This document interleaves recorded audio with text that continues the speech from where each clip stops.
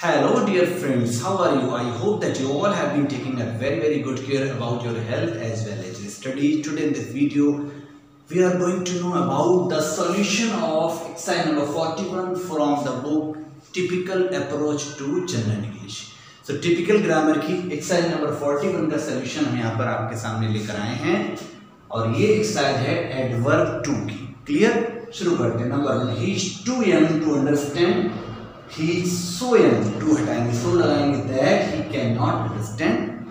Number 2, the teacher is too weak to control the class.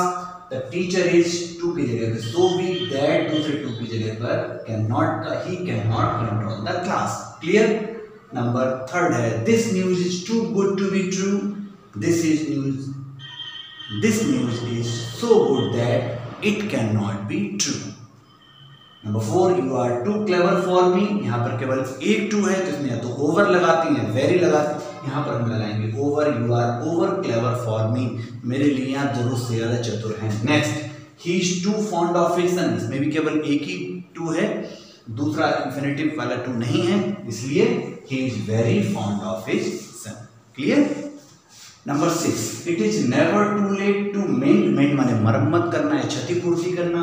तो it is never so late that it cannot be mended. कभी भी इतनी देर नहीं होती कि उसकी क्षतिपूर्ति ना की जा सके. Next, this tree is too high for me to climb. So this tree is so high that for me से I ले लिया, I cannot climb. Next, be not too eager for fame and praise. केवल TOO यानी कि adverb to है तो be not over लगा देंगे eager for fame and praise. Next important है the case is too urgent to be postponed.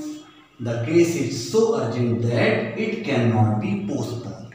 Clear? Number 10, there are too many boys. So there are so many boys for one teacher to control that one teacher cannot control. Clear? Number 11 देखेंगे I am too late to catch the train. I am so late that I cannot catch the train. मैं इतना देर से चला हूँ या देर में हूँ कि मैं ट्रेन नहीं पकड़ सकता. नेक्स्ट है he is too cowardly not to bend. ये थोड़ा इंटरेस्टिंग, इसमें not already लगा हुआ है. अभी तक जितने भी थे वो अफर्मेटिव में थे, हमने उन्हें नेगेटिव में चेंज किया. इस बार नेगेटिव है इसलिए अफर्मेटिव में करेंगे. तो he is so cowardly that he can be bended.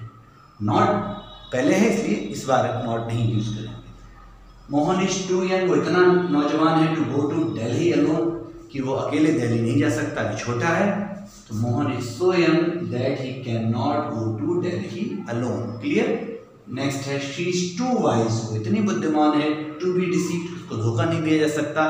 तो she is so wise that she can not be deceived. इस बात का जरूर ध्यान रखेंगे, सब में इज आ रहा है इसलिए यहाँ पर कैन आ रहा है. जैसे ही यहाँ वाज होता है यहाँ सब पुट कर देते हैं.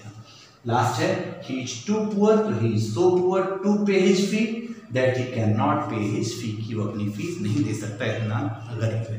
सो दोस्तों कैसा लगा आपको ये वीडियो? अच्छा लगा तो लाइक करें, शेयर करें.